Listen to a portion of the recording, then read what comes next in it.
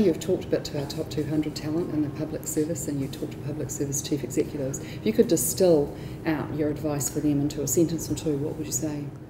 Just go for it. You know, we're only here sort of once, and I think if all of us really try to make a difference each day and get our organisations to make a difference each day.